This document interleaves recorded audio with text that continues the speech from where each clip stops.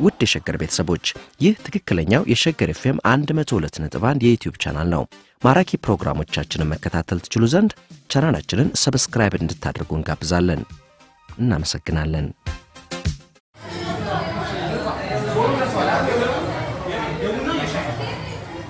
ሸገር ካፌ ሸገር ካፌ ሸገር ካፌ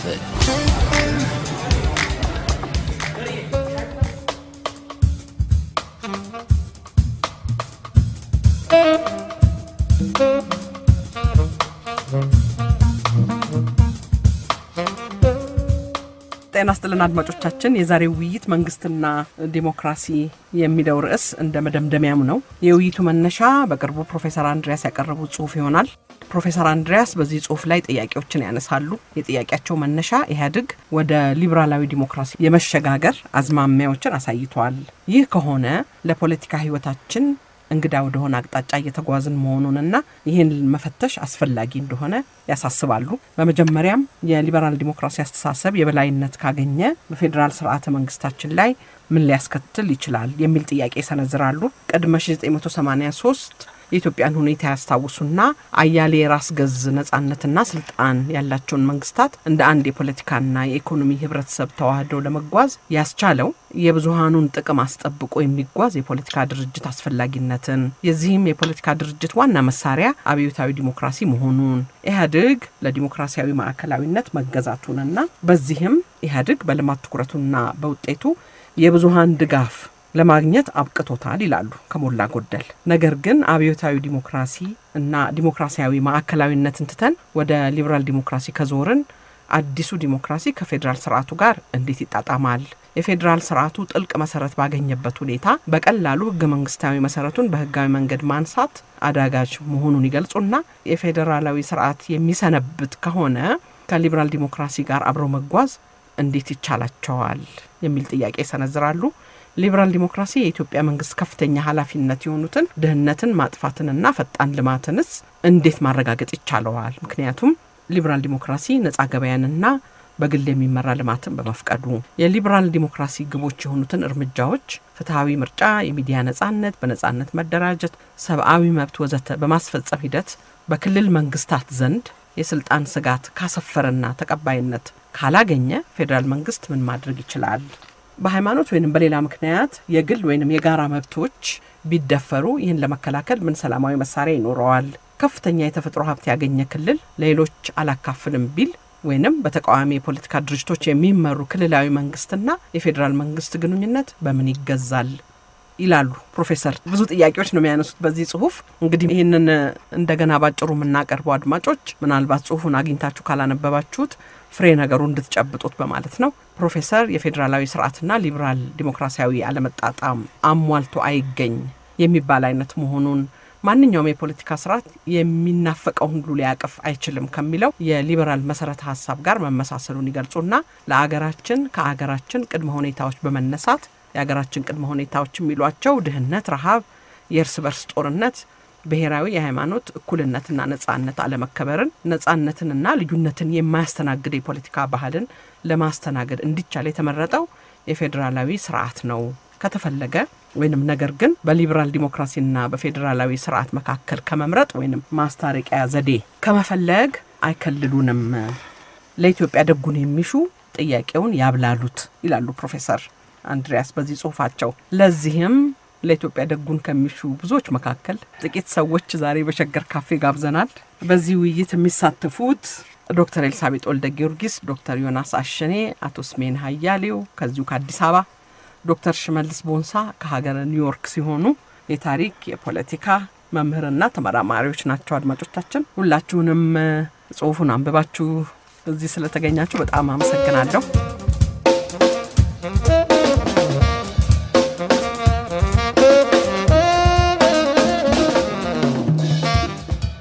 በቅድሚያ እንግዲህ ወደ ሊበራል ዲሞክራሲ ፊታችንን ካዞርን የሚል ዋና መነሻው ጥያቄ የሊበራል ዲሞክራሲን ጽንሰ ሐሳብ አፍታታችሁ ብትገልጹልን ቅድሚያ ለኤልሲ ሰጣለሁ ትንሽ ረጅም ያለ ማብራሪያ ሰጣለሁ ስለ ሊበራል ዲሞክራሲ ለምንድነው ብዙ ጊዜ ቃላቶች ይወረወሩና በርግጥ እነኚህ ቃላቶች እንሳሳባቸው ምንድነው ጂኒኦሎጂ ወይ መነሻቸው ምንድነው ዝርያቸው ምንድነው ብለን ብዙ ጊዜ አንጠይቅም በተለይ ባለፉት 2 ወራታት የሚወረወሩት ነገሮች በደንብ መበላላት አለባቸው ምንድናቸው እነኚህ ንድፈ ሐሳቦችና ወዴት ነው የሚወስዱን የሚሉትን ነገሮች የፕሮፌሰር አንድሪያስ መነሻ ሲሆን እንግዲህ ሊበራል ዲሞክራሲ ጂኒኦሎጂ ወይም ዝርያ መጥቀስ ይፈልጋል ሊበራል ዲሞክራሲ ብለን ዛሬ የምንጠራው ከሞላ ጎደል ከአሜሪካ ዲሞክራቲክ ስርዓት ፍልስፍና ላይ የተመሰረተ ሲሆን ያው ከጄፈርሶኒያን ዲሞክራሲ የመጣ ቶማስ ጄፈርሰን የሚባለው ፕሬዚደንት ሲሆን በዲሞክራቲክ ሪፐብሊካን ፓርቲ ይመሰረትና ዋና ዓላማው ባላባትነትን ፊውዳል ሳይሆን አሪስቶክራሲውን መቃወም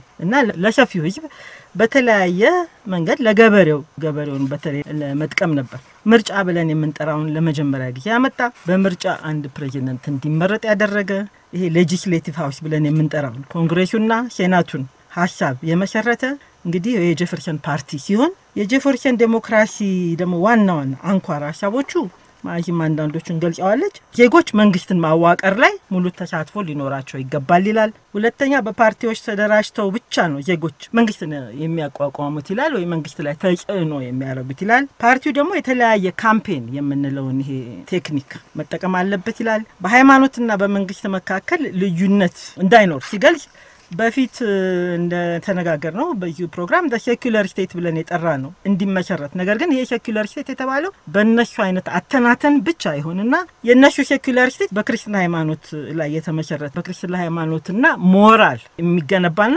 ሴኩላር ብሎ የሚንጫጩበት ግን ሌሎች ሃይማኖቶች ወይ እስልምና ወይ ሂንዱይዝም ወይ ቡዲዝም ሲጨመሩበት ይሆናል 5 መንግስት የግለሰብን መብት መንካት እንደሌለበት ይናገራል 6ኛ ደግሞ የፖለቲካ ነጻነት ያቀፍ የመናገር የመሰብሰብ የመጻፍ ነጻነቶች ሊኖሩ የሚገፋፋ ይሆናል ጁዲሻሪ ወይም የፍትህ መዋቅሮች ሌጂስሌቲቭ አካል ለኮንግሬስና ለሴናቱ ያልነው ተጠሪ የሆኑት በፈለጉ ጊዜ ህግን ለመቀየር መብት እንደሌላቸው ህግን መቀየር የሚችለው ከፍተኛው ፍርድ ቤት ወይ ሱፕሪም ኮርት ብቻ ይሆንና እነኚህ ነጥቦች አንኳር ሐሳቦች ሲሆኑ አሁንም በድጋሚ ያለፈው ንግግር እንዳሳሰብኩት ይህ አይነት ዲሞክራሲ ካለ ጥቁር አሜሪካ የጥጥ ኢንዱስትሪ ጥቁር አሜሪካኖች ፕሮዲዩስ የሚያደርጉት የጥጥ ኢንዱስትሪና ካለ ካሪቢያን የስኳር ኢንዱስትሪ ሊያብብ አልቻለም ነው በሱ ብቻ ተመርኩዞ ነው ያበበው ይሄ ዲሞክራሲ የምንለው እና ንድፈ ሐሳቡ ፍትህን ሲመሰርት ኢፍትሃዊ ጎኑ ደግሞ ብዙሃንን ያገለለ ባርነትን ያስፋፋ ሴቶችን ያገለለ ቴሪቶሪያል ኤክስፓንሽን ያልኩትን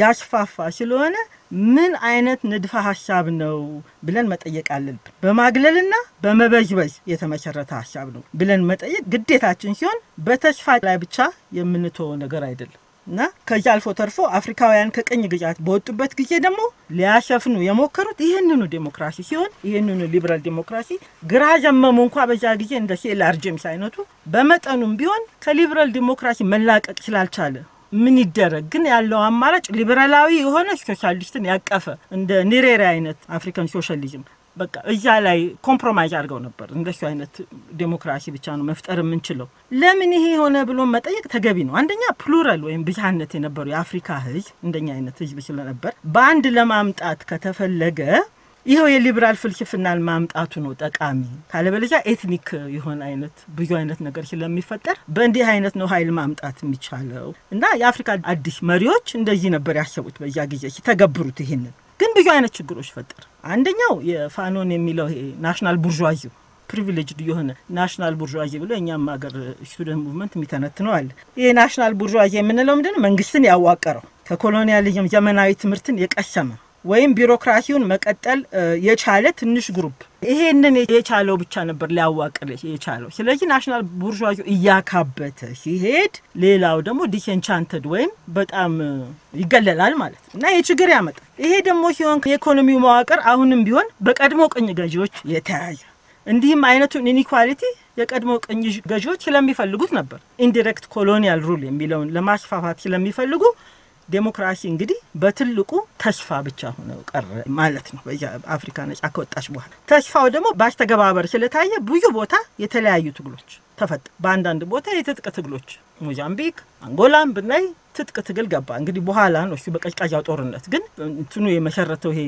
ግንፈላው የመሰረተው ይሄ ኢኒኳሊቲ በጣም ሲባባስ ነው እና የነጻነቱ ዩፎሪያ እየቀዘቀዘ ሲመጣ እንግዲህ ዴሞክራሲ ብሎ የተነሳው ያብላጫው የአፍሪካ ህዝብ ዲስኤንቻንትድ ሆኖ ሌሎች ትግሎች ዘርፎች ቀጠሉ ማለት ነው። እዚህ ላይ መግለጽ የሚያስፈልገው ብዙ ተስፋዎችም ነበሩ። እሱን መካድ አንፈልግም። በዚያ ጊዜ የ1955 እንደ አውሮፓ አቆጣጠር ለምሳሌ የባንዱንግ ኮንፈረንስ ለምሳሌ የኛም ንጉሠ ነገሥት እዚያ ላይ ተሳትፈው ነበር። አዲስ ነጻ ለወጡ ሀገሮች እንዴት ራሳቸው ተጠናክረው ወደፊት ይሄዳሉ ብሎ ትልቅ ተስፈኛ ቅድም ያወጣበት ጊዜ ነበር። ይሄ ምናልባት አሁንም መደገም ቢኖርበት ጥሩ ኦልተርናቲቭ ለሊበራሊዝም ሊሆን ይችላል ብዬ ገምታለሁ። የአፍሪካ ህብረት መሰረትም አንዱ ተስፋ ነበር። ነገር ግን አሁንም ወደፊት እንዳንራመድ ያደረገን የሊበራሊዝም ፖለቲካ ኢኮኖሚ መሆኑ መታወቅ አለበት። በብድርና በእርዳታ ከቀኝ ግዛት በኋላ ትንሽ አንሸራራው የአፍሪካ ኢኮኖሚ ምንም እንኳን በየቦታው አመጽና ትግልም ቢቀጥል በ1970ዎቹ መጨረሻና በ1980ዎቹ በጣም ያቆለቆላል ኢኮኖሚው።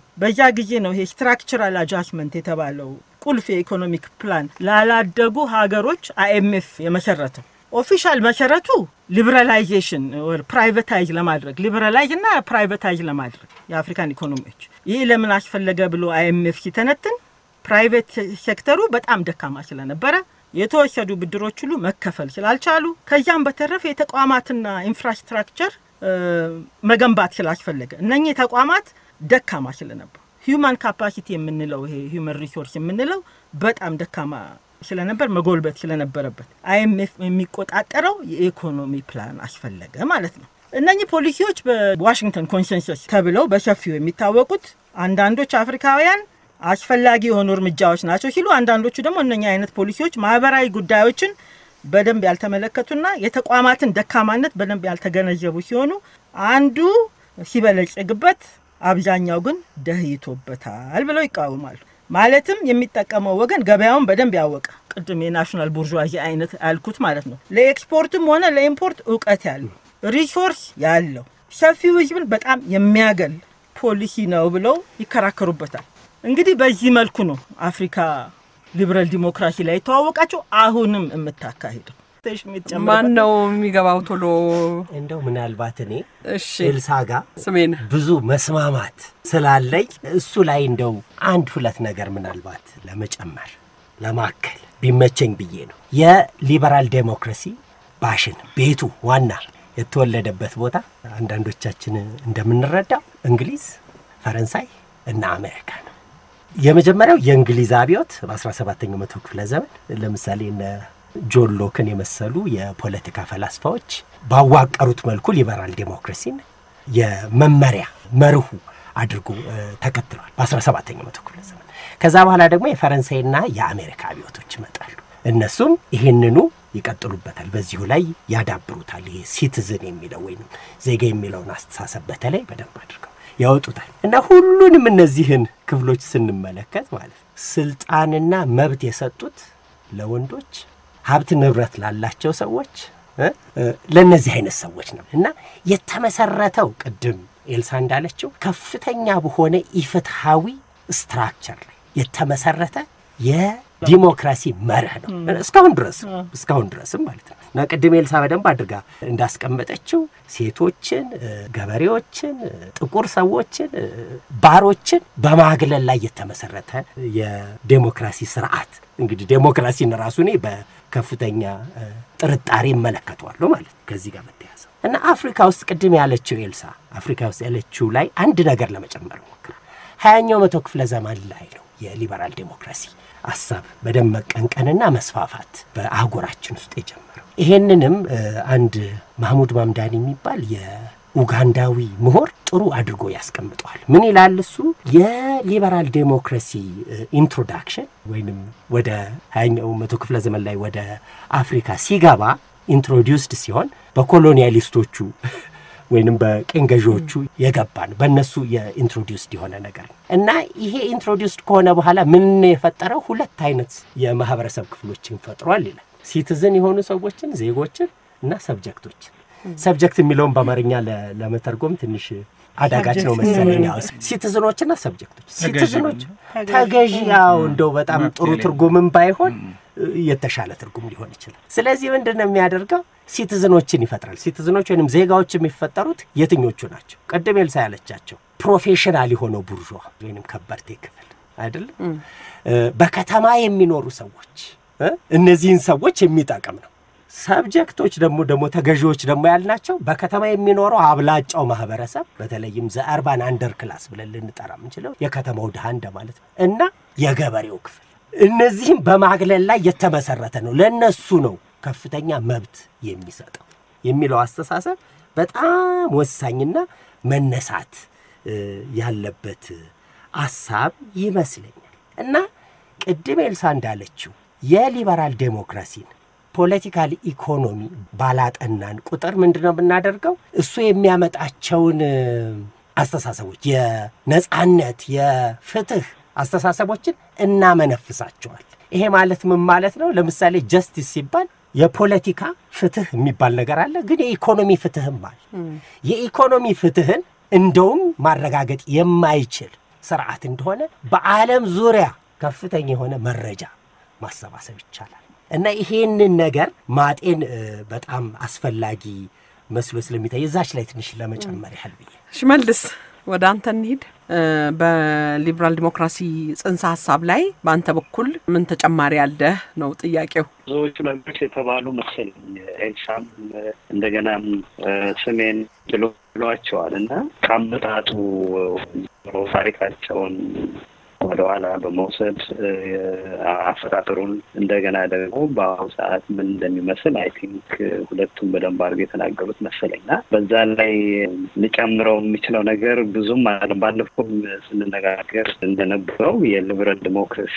በተለይ ከአፍሪካ ጋር አገናኝተን ካየነው በቅኝ ግዛት የነበረውን አጀማመር እና ምን ያህል በቅኝ ገዢዎቹ አማካኝነት ወደ አፍሪካ ገብቶ የነበረው የሊበራል ዲሞክራሲ የፈጠረው ሊበራል ዲሞክራሲ ምን ያህል ሊበራል ዲሞክራሲ እንደነበረ የሚጠይቅ ነገር ነው አይ ቲንክ ተደጋግሞ ሲነገር ሰማሁትና እኔም በሚለው ሐሳብ እስማማለሁ ባለፈው ጊዜ ያወራነው ኤሊቶችን ምንላቸው ወይም ሊቃን ምንላቸው ቅድም ስሜን ተጠቅሳቸው በከተማና የተማሩት ናቸው ፕሮፌሽናል ናቸው የሚባሉትን ጠቅሞ አብዛኛው ማህበረሰብ ያስወጣ ስለነበረ እንዳውም እንደ ጥያቄ ሁሉ ሲቀርብ የነበረው ሊበራል ዲሞክራሲ መተው እንኳን ባንችል ማሻሻል እንችል ሆነ ሊበራል የሆነውን እውነተኛ ሊበራል እንዲሆን ህዝባዊ ማድረግ ያስፈልጋል ወደ ህዝባዊ ዲሞክራሲ ወይም ፖፑላር ዲሞክራሲ መቀየር አለብን ማለት ምንድነው ሰብጀክትን አሁን ስሜን ሰብጀክት ይላቸው ለሲቲዝን ወደ ህጋዊ መቀየር ነገር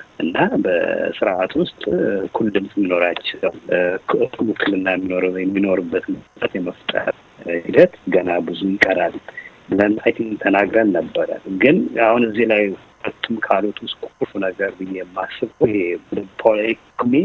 ፖለቲክስና ኢኮኖሚን ነጣጥለን ማውራት አንችልም እና ሁለት የተለያዩ ድንበር ያላቸው አጥር የተሰራላቸው ሐሳቦች አይደሉምና እጅግ የተነባበሩ ንብርብር ነገሮች ናቸው ፖለቲክስ እና ኢኮኖሚ እና ሊበራሊዝም ወይም ሊበራል ዲሞክራሲ የኢኮኖሚ ዲስክራይብ ለተንም በመቆር ቁጥር ብዙ ነገሮችን እናጣለን ማለት እና ይሄ ሁለቱ እንግዲህ ስናየው ከውጪ የመጣ ነገር በአፍሪካ መሬት ላይ ያልበቀለ አፍሪካዊ ጥያቄዎችን መመለስ ያልቻለ ስርዓት ነው እና ይህ ስርዓት በተለይ በአሁኑ ሰዓት በየቦታው ኮንቴክስቹዋል የሆነ ፈተና ውስጥ እየገባ ያለው አፍሪካ ውስጥ ብቻ ሳይሆን በምዕራቡ ዓለም ፈተና ውስጥ እየገባ ያለ የፖለቲካ ስርዓት ወይም አስተሳሰብ እየሆነ ነው ምክንያቱም ይሰብኮ የነበረው ነገር በፍሬዎች ውስጥ ታይ ከሚሰብከው ነገር የተለያየ ነው ሆኖ ነው በአሁኑ ሰዓት በዓለም ላይ በተለይ በሰለጠነ በምንለው ዓለም ላይ ሊበራል ዲሞክራሲ በምንለው ዓለም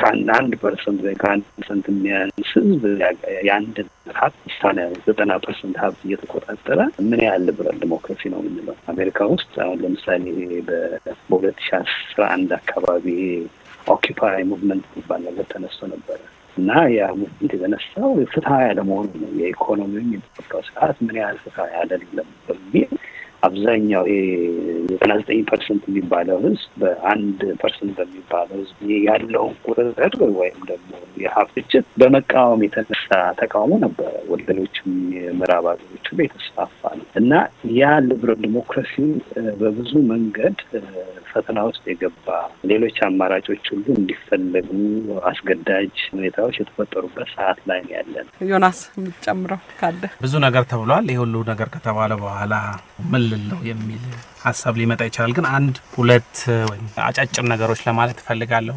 ሊበራሊዝም የሚባለው ነገር የሊበራል ሐሳቦች ሴቶች ምንድናቸው? በደንብ ኤልሲም ከታሪካዊ አመጣጡም ጀምራ ሰሜንህም ሸሜም ገልጸውታል በደንብ። እኔ ሁለት ነገር ላንሳ። አንደኛ የሊበራል ሐሳብ ሴት ትልቁ ችግር የመጀመሪያው ሰው ማለት ምን ማለት ነው የሚለውን ጥያቄ ለመመለስ ይሞክራል። ሰው ማለት ቀደም ስሜም እንዳለው ከነ ሶሻል ኮንትራክት ቲዮሪዎች ውስጥ ይነሳና እስከ አሜሪካ ድረስ ሲደርስ ሰው ማለት የኢኮኖሚ እንስሳ ነው። ሆሞ ኢኮኖሚከስ ነው። ከማህበረሰቡ እትብቱን የቆረጠ ነው። የተነጠለ ግለሰብ ነው። ስለዚህ መንግስት ደግሞ ይሄንን ሰው ለማስጠበቅ ይወለዳል። በኮንትራክት በስምምነት በውል ሲወለድ ሰው ይሄንን ግለሰብ ከፕሮፐርቲው ጋር ከግል ንብረት ልክ ይሄ ግለሰብ ከማህበረሰቡ ተነጥሎ የግል ንብረትን ሲያካብት መንግስት ይወለዳል ይላል። ስለዚህ ሰው ግለሰብ ሲሆን እትብቱን ከማህበረሰቡ ነጥሎ የሁሉ በየቦታው ሲነጠልና የግል ንብረት ሲያካብት መንግስት አስፈለገ። ስለዚህ መንግስት የተወለደው ይሄንን ግለሰብ እና የግል ንብረቱ እዛ ላይ ነው። በቃ ዋና መሰረቱ እሱ ላይ ነው። ስለዚህ የሚያውጣነጥነው የሰው ትርጉሙም የመንግስት ትርጉሙም የሰውና የማህበረሰብ ትርጉሙም ማህበረሰብ ማለት የተለያዩ ግለሰቦች ድምር ነው እንጂ ከባለፈው ሽሜ ስትል ከድምሩ በላይ አይደለም። ግለሰቦች በሙሉ ሲደመር ህብረተሰብ ይሆናል። የእያንዳንዱ ግለሰብ መብት በተለይ የኢኮኖሚ የሀብት የማካበት እስከሚፈልገው ድረስ መብትን የሚጠብቅ መንግስት እስካለ ድረስ ከተጠበቀ የማህበረሰብ መብት ተጠበቀ። ስለዚህ ይሄ ትልቁ ዋና ህጸጹ ችግሩ የሊሚቴሽኑ የመንግስትና የህዝብ ግንኙነት የግለሰብና የመንግስት ግንኙነት ሰውስ ማለት ምንድነው? ሰውስ ወዴት ነው የሚሄደው የሚለው በትልቅ በተንሻፈፈ መንገድ አይቶት ነው የሚነሳው። በኋላ እነ ካርል ማርክስ መተው ይሄንን ፕሮፐርቲ ለማጥፋት ይሰራሉ። በጣም ጽንፈኛ የሆኑና የኮሙኒስት አስተሳሰቡ ሲመጣ ይሄን የግለሰብ ፕሮፐርቲ ከጠፋ ስለዚህ ሰዎች መደብ መሆን የመደብ ትግል ይጠፋል፣ መንግስት ይጠፋል፣ ሰዎች ወደ ሌላ ኢማጂኔሽን ውስጥ ይገባሉ። ይሄ ዋና ትልቁ ችግር ነው። ወደ አፍሪካ ሲመጣ ግን ይሄን እንደወረደ አልተቀበሉትም። በኋላ ላይ በተቀኝ ግዛት በኋላ ሲመጣ መጀመሪያ ቀኝ ግዛት ላይ መጀመሪያ ፖለቲካል ኪንግደም የሚባለው መንግስት ነፃ የሆነ መንግስትን ፈልጉ ከዛ ሁሉ ነገር ይሰጣቸዋል የሚለው ነገር የኑክሩማ መፈክር መሰረት አብዛኛው የተስማማበት seek the political kingdom first then everything will be given to you። ከዛ ወደ ነፃነት ሲመጡ ግን ትልቁ ችግር የነበረባቸው ወዴት እንሄድ ምን አይነት ፖለቲካ ኢኮኖሚ ያስፈልገናል ሲሉ ወደ ግራ ዘመም ሄደው አፍሪካ ውስጥ ተመልሰው የአፍሪካ የነፃነት ሐሳቢዎች ምን አይነት ናቸው? አፍሪካዊ ሰው ማለት ነው ግለሰብ ማለት አይደለም ማህበረሰብ ማለት ነው። ዲሞክራሲ ማለት የሊበራል ብቻ ሳይሆን የኢኮኖሚ ችግርን የሚፈታ የፖለቲካ ችግር ብቻ ሳይሆን የዲሞክራሲ ችግር መልስ የሚመልስ ሳይሆን የፖለቲካውንም የማህበረሰባውን የስፒሪቹዋል ሁሉንም ሰውን የአፍሪካ ማንነት ውስጥ ያለንን የፕሮግረስ ወይ መድገት እና ግስገሳ የሚያዳብር መንግስት እና የፖለቲካ ኢኮኖሚ ያስፈልገናል ብለው የተወሰነ ሙከራዎች አድርገዋል። በኋላ ኤልሲ እንደተነተነችው ስትራክቸራል አጀስትመንት የሚለው ይመጣና የሊበራል ኢምፖዚሽን ወደ አፍሪካ ይመጣል። አንድ የመጨረሻ ነጥብ መግለጽ የምፈልገው አንዳንድ ሐሳቦች ሲነሱ በአፍሪካም ወይም ከስነ ጽሁፍም ከኢማጂኔሽን ከግለሰብ እንደው መብትንም ሰዎች ሲያራምዱ አምባገነኖች ራሳቸውን አገዛዝ ጀስቲፋይ ለማድረግ ምክንያታዊ ለማድረግ ይሄ እኮ ሊበራል ነው ስለዚህ መመታት አለበት ይላል። ለምሳሌ የሰው መብት ሲነሳ የብዙሃን መብት ሲነሳ የግለሰብ መብት ሲነሳ ይሄ የሊበራል ሐሳብ ነው ይብለው እንደ ምክንያት ዲሞክራሲ የፖለቲካ ነፃነት ላለመስጠት እንደ ምክንያት ስለሚነሳ እሱን ምንድነው የግርጌ ማስታወሻ እየሰጠን ማለፍ አለ። ትክክል። ሁለት ሁሉም ነፃነት የሚያነሳ በተለያየ ቦታ የሚነሱ ነፃነቶች ከሊበራል ሐሳብ ጋር ትንሽ ቢስማሙ የሊበራል ሐሳቦች ላይሆኑ ይችላል። ለምሳሌ ወደ ሰሜናም ሸሜብ ልትነግሩኝ ይችላልላችሁ አንድ የግዕዝ መፈክር ነገር አለ ሰብሃራ ወገባር ምድር በትክክል ካልኩት ሰው ነፃ ነውና ወታደር ነው የሚለው ክርክር አለ በታሪክ ባለሙያዎች መካከል። ግን እኔ ነፃ ነው የሚለውን ብንወስድ ሰብሃራ የሚለውን ሰው ነፃ ነው አርነት ከሚለው ማለት ነፃ ነው መሬት ገባሪ ነች ይላል። ይሄ ሰው ነፃ ነው የተባለው ፕሮፌሰር በሌላ ጽሁፉ ላይ ሞደርኒቲ ወደ ኋላ ሲወስደው እዚህ ውስጥ ሊገባው ይችላል። ፕሮፌሰር እንድሪያስ ሰው ነፃ ነው የሚለው ሐሳብ ከነ ዛደንግል ጀምሮ ከዛም በፊት በተለያዩ የኢትዮጵያ ክፍሎች የተነሳ አንድ ምሳሌ ልግለጽ። አጼ ኢያሱ ስንተኛው እንደሆነ አላስታውስም ያባይ ወንዝን እንሻገር ይሏቸዋል ወታደሮቻቸው። የሞታችሁ የተረፋችሁ የፈራችሁ ዛቅሩ ኑ እንሻገር የዘመቻ ስራ ነው የሚሰሩት። ከዛ ወታደሮች ያመጻሉ አንታዘዝም ብለው ግን ያመጡት ትርክት ምንድነው ሰብሃራ ወገባር ምድር ሰው ነፃ ነው ምድር ገባሪ ነች እኛ ከፈለገን የራሳችን ኑሮ እንኖራለን ብለው እና ንጉሱም ተቀብሏቸው ጉዞ ተሰርዞ መንግስት ይፈታል እንደም ከዛ በኋላ ወደ ሌላ አይነት የፖለቲካ እንትን ውስጥ ይገባል እና ይሄ እንደዚህ አይነት ሐሳብ ሲነሳ ይሄ ሊበራል ነው ልንል ነው ወይ ልንል አንችልም ምክንያቱም በአፍሪካ ማህበረሰብ ውስጥ እንደ ኡቡንቱ እንደ ሰብሃራ ወይም ለተለያዩ የሰውን ነፃነት የሰውን ማንነት ክብር የሚሰጡ ሐሳቦች አሉ በሊበራል ስድብ መሳደብ የለብንም እነዚህን ሐሳቦች መጨፍለቅ የለብንም ሁሉንም ነፃነቶች ሊበራል ስለሆኑ እነሱን ማፈን አለብን የሚል ከአምባገነናዊ ከሆነ የመንግስት ኢምፐልስ የሚመጣን አመክንዮ መቃወም መቻል አለብን ይያልክ ይመስለኛል ጥሩ ነው በጣም ወደሚቀጥለው እንሂድ ፕሮፌሰር ምን ይላሉ የሀገራችንን ችግሮች ግንዛቤ ውስጥ በማስገባት የብዙሃኑን ጥቅም አስጠብቆ የሚጓዝ የፖለቲካ ድርጅትና ያም ደግሞ የፖለቲካ ድርጅት አብዮታዊ ዲሞክራሲን መሳሪያው አድርጎ የሚጓዝ ድርጅት አስፈላጊ ስለነበረ ላለፉት 27 ዓመታት በዛው ተጉዘናል ይላሉ እርግጥ አብዮታዊ ዲሞክራሲ የሚለውን ጽንሰ ሐሳብ በሚገባ ተተነተነ ብለን አናምንም ሁላችንም አሁንም ደፋር ከመሐከላችሁ ካለ በጣም ደስ ይለኛል ቀደም እንደተደረገው አይነት ትንታኔ እዚህም ላይ ቢደረግ ደስ ይለኛል ነገር ግን የአብዮታዊ ዲሞክራሲ ጉዟችን ላለፉት 27 ዓመት ያደረግነው ጉዞ ምን ሰጠን ምን አጎደለብን እንደገና ደግሞ የሀገራችን ሁኔታ እንደዚሁ ግምት ውስጥ በማስገባት የሊበራል ዲሞክራሲ ችግሮችስ ምንድናቸው ከሀገራችን ጋር አያይዘ እዚህ ላይ ማን ነው መጀመሪያ ሚገባ እኔ ልጀምር የመጀመሪያውን መስመር ራስሽ ስለተናገርሽው በሱ ለመቀጠል ፈልጌ ነው እኔም አንቺ ካልሽው ጋር አስማማለሁ እኔ ከምለው ጋር ምትስማሚ ይመስለኛል ማዚ አብዮታዊ ዲሞክራሲን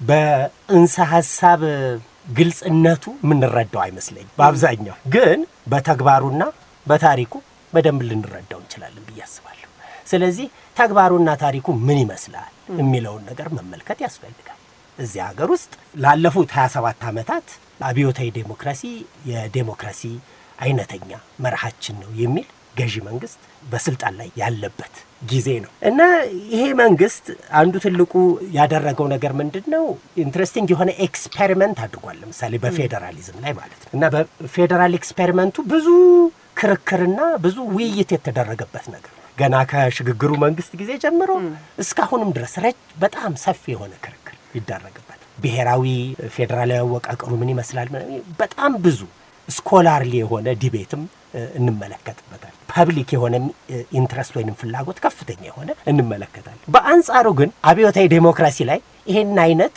ግንዛቤ እንደው ምልአት ያለው ግንዛቤ ብዙዎቻችን አለን ብዬ በጭራሽ አላስብም ስለዚህ ስለ ታሪኩ ምን ማየት እንችላለን እና ያን አይነት ኤክስፔሪመንት ያስፈልጋል ብዬ አስባለሁ እኔ የዲሞክራሲያዊ ኤክስፔሪመንት ያስፈልጋልና በኋላ ላይ ይሄንን ጉዳይ በደንብ ለማብራራት ፈልጋለሁ ጊዜው ከተሰጠኝ ግን አሁን ስለ ታሪኩ እናወራ ከተባለ አብዮታዊ ዲሞክራሲ የተባለው በገዢው ፓርቲ የሚቀነቀነው ንድፈ ሐሳብ በአለፉት 27 ዓመታት ውስጥ አውራው ፓርቲ በማዕከላዊ ሴንትራሊዝም ስም የፖለቲካን አካሄድ የፖለቲካን አስተሳሰብ የኢኮኖሚ ፕላን ዲዛይን የመሳሰሉትን ሁሉ በእጁ አስገብቶ ወይንም በሌላ ቋንቋ ሞኖፖላይዝ አድርጎ የሚቀጥልበት ፖለቲካን በመንግስት ስልጣን ስር ብቻ ቀንብቦ የሚያይበት መንገድ እና እንደገና ደግሞ ፐብሊክ የሆነ ኢኒሺዬቲቭ ማህበራዊ የሆነ እንቅስቃሴ ማህበራዊ ልዕልናን ባጎናጸፈ መልኩ ፖለቲካዊ ኢኮኖሚያዊ እንቅስቃሴን የሚገድብ የአስተሳሰብ ነው ብለን ብንናገር ከእውነቱ ብዙ የራቀን አይመስለኝ እና በዚህ ዙሪያ ነው አይ ቲንክ መነጋገር ያለብን የሚመስለኝ እንዳልኩት አውራ ፓርቲ ፖለቲካን በራሱ አጥር ውስጥ አድርጎ ቀንብቦ ከዛም በላይ ደግሞ የወጣቶች የሴቶች የሰራተኞች የገበሬዎች ድርጅቶችን የራሳቸው ነፃ ህልውና እንዳይኖራቸው በማድረግና የፖለቲካ አጀንዳውን አስፈጻሚዎች አመንጮች ሳይሆን አስፈጻሚዎች በማድረግ ማህበረሰቡን ዲፖለቲሳይዝ እንዳደረገ መነጋገር የምንችል ይመስለኛል እና በዚህ ላይ ሌሎቻችሁ ለማንደስም እርግጠኛ ነኝ ያለፈው ጊዜ አብዮታዊ ዲሞክራሲን በደንብ ሲገልጽ ነበር አንተ ከምትለው እሱን ሳይል እሱ ደግሞ ኮሌክቲቭ አይነት አይዴንቲቲ ያለው instead of the individual ሳይሆን ኮሌክቲቭን ፕሮቴክት የሚያደርግ የኢንዲቪጁዋል መብት ሳይሆን የኮሌክቲቭ መብት ነው። አንድን ኢኮኖሚ ይህንን አይነት ኢኮኖሚ በጣም የጀቀጀቀ ኢኮኖሚ ለማዳበር ኢንዲቪጁዋል መብት ሳይሆን ኮሌክቲቭሊ መንግስት ልክ እንዳልከው ነው ፖለቲካውን የሚያራምደው። መንግስት ግን የኮሌክቲቭ መብቱን ነው የሚጠብቀው በብሔር ማለት ነው። መንግስት ግን ቻምፒየን ሆኖ ማለት ነው። መንግስት ቻምፒየን ሆኖ ባለፈው ጊዜ እንደዛ አሁን ያልሻቸው ነገሮች ብያቸዋለሁ። በዚህ የፕሮፌሰር አንድሪያ ጽሁፍም ላይ ስለ አብዮታዊ ዲሞክራሲ አንዳንድ የተባሉ ነገሮች አሉ። እዛ ላይ ለምሳሌ ከግለሰብ ይልቅ የቡድን መብትን በማንገስ በጣም መሰረታዊ የነበሩ አገሪቷን ሊበታትኑ አደጋ ላይ ሊጥሉ ችለው የነበሩ የብሔር ጭቆናና የልማት እና የድህነት ጥያቄዎችን ለመፍታት በሚያስችል መንገድ ለቡድን መብትና ለመንግስት ትልቅ ቦታ የሚሰጥ ርዕዮተ ዓለም ነው። መንግስት በተለይ የግል ባለሀብቶች ወይም ነፃ ገበያ የሚባለው ጠንካራ ባልሆነበት ወይም ደግሞ ቁልፍ በሆኑ የልማት ስራዎች ላይ መሳተፍ በማይችሉበት ሁኔታ እንደገና ደግሞ የቡድን መብቶች በተለይ ደግሞ ከቡድን መብቶችም ውስጥ ይሄ የዘውግን መብት አግንኖ ነው የሚያወጣው። የቡድን ሲባል እንግዲህ ዘውግን ብቻ ነው ከዛ ውስጥ ገኖ እንዲወጣ የተደረገው እና እነኚህ ናቸው መሰረታዊ የኢትዮጵያ ጥያቄዎች ብሎ እንግዲህ ችግሩ ምንድነው? በሁለት መንገድ ነው። አንደኛ ፕሮግኖሲስ የተመረመረበት መንገድ ነው፣ የመረመሩበት መነጽር ነው። በእነሱ ምርመራና በእነሱ ትንተና መሰረት የኢትዮጵያ ችግር የቡድን ችግር ነው። የኮሌክቲቭ በተለይ የብሔር ችግር የብሔር ጭቆና የሚባለው አለ አይደለም፣ የብሔር ጭቆና ነው። ስለዚህ ለዛ መፍትሄ ሊሰጥ የሚችለው እነኚህን የቡድን መብቶች በተለይ ደግሞ የብሔር ብሔረሰቦችና ህዝቦች የሚባለውን አይነት መብቶች ሊያከብር የሚችል ርዕዮተ ዓለም ወይ ንድፈ ሀሳብ ነው። ሁለተኛ ደግሞ ኢትዮጵያ ተንከባሎ ወይም ተከማችቶ የነበረው የድህነት የረጅም ጊዜ የድህነት እና የረሃብ ችግር ሊፈታ የሚችለው የግል ኢኮኖሚ ሳይሆን ጠንካራ መንግስት በተለይ ደግሞ ይሄ ሳሙኤል አንቲንግተን እዚህ ላይ ጠቅሶታል ፕሮፌሰር እንድሪያስ ዶሚናንት ፓርቲ ስቴት ሲስተም የሚባለው ይሄ በጣም አውራ ፓርቲ የሚያዋቅረው አይነት መንግስት በሁሉም ቦታ ላይ መድረስ የሚችል ኢንቨስት ማድረግ የሚችል መንግስት ያስፈልጋል በሚል ያንን ጀስቲፋይ ሌጂቲሜት የሚያደርግ ንድፈ ሀሳብ ነው። በእርግጥ ዝርያው ወደኋላ መሄድ ይችላል። የኢትዮጵያ መንግስት እንግዲህ በዛ ሰዓት ከነበረው ጥያቄዎች አንጻር የተፈጠረ ርዕዮተ ዓለም ነው የሚለው ወደኋላ በተመለሱ ቁጥር ለምሳሌ በቻይና ውስጥ የፋብሪካ ሰራተኛ ባልዳበረበት ወይም ወዛደር የምንለው ባልተፈጠረበት ሁኔታ ወደ ሶሻሊዝም የሚደረገው ጉዞ አስቸጋሪ ስለሚሆን ቻይናዎቹ ከሶቪየት ህብረት በተለየ መንገድ የፈጠሩት ነገር የኒው ዲሞክራሲ ወይም አዲሱ ዲሞክራቲክ አብዮት የሚባል ኢትዮጵያ ውስጥ ነበረ በስልሳዎች ውስጥ እና አቋራጭ መንገድ ማለት ነው። አቋራጭ መንገድ በዛ ምክንያቱም የሰራተኛ መደብ ስላልነበረ ወይም ጠንካራ ስላልሆነ ያለው አብዛኛው ማህበረሰብ የተዋቀረው በዚህ በተለይ በገጠር ህይወት በግብርና ላይ ስለሆነ ያንን ገጠር ተኮር ግብርና መር የሆነ ስርዓት ገንብቶ በዛ አቋርጦ ወደ ሶሻሊዝም የሚሄድ ነገር ነው። እዚህ ላይ ደግሞ አብዮታዊ ዲሞክራሲ ወደዛ ሳይሆን በአብዮታዊ ዲሞክራሲ ፋብሪካን በመመስረት ማዕከለኛ ገቢ ያለውን ህብረተሰብ በመፍጠር ወደ ሊበራል ዲሞክራሲ የሚደረግ ሽግግር ነው ይለዋል። እዚህ ላይ ጠቅሶታል ፕሮፌሰር አንድሪያስ። ኢህአዴግም በተደጋጋሚ የሚለው ነገር ነው። ስለዚህ ከቻይናው የኒው ዲሞክራሲ ወይም ኒው ዲሞክራቲክ ሬቮሉሽን ከሚባለው ርዕዮተ ዓለም ጋር የሚያመሳስለው ባህሪ አለ። ከዛ የሚቀዳ ነገር አለው። ሁለቱም ገጠር ላይ ግብርና ላይ ያተኮሩ ነበሩ። የሰራተኛው መደብ ጠንካራ ስላልነበረ ይህ ነገር የአብዮታዊ ዲሞክራሲ ወይም ልማታዊ ዲሞክራሲ የሚባለው ኢንተርቼንጅብሊ የተቀያየሩ ይጠቀሙባቸዋል። አብዮታዊ ዲሞክራሲ ይባላል፣ ልማታዊ ዲሞክራሲ ይባላል እና በሌላ በኩል ደግሞ ለምሳሌ ልማታዊ ዲሞክራሲ የሚለው ከአብዮታዊ ዲሞክራሲ የተለየ አይደለም ብንል ልማታዊ ዲሞክራሲ የሚባለው ተሞክሮ በእስያ በነበሩ ሀገራቶች ሁሉ ተሞክሯል። በደቡብ ኮሪያ፣ በሲንጋፖር በተለይ ሲንጋፖር የልማታዊ መንግስት ትልቅ ስኬት የተፈጠረበት ሀገር ነው እና በልማታዊ ዲሞክራቲክ ነን በሚሉትም የልማታዊ መንግስት ነን በሚሉትም አካባቢዎች በእኛም ሀገር ባለው አብዮታዊ ዲሞክራሲ በሚባለው ስርዓት ውስጥ እነኚህ ገኖ የሚመጣው ነገር አንደኛው ይሄ የመንግስት ኃይል ነው። ጠንካራ መንግስት የሚለው ነገር ነው። መንግስት ነው ኢኮኖሚውን ሊያራምድ የሚችለው፣ የሰዎችን መብት በተለይ ደግሞ የቡድን መብቶችን ሊያስጠብቅ የሚችለው የሚለው ሀሳብ ነው። ይህ ሀሳብ እንግዲህ እንደ አማራጭም እየቀረበ ይመስለኛል በአሁኑ ሰዓት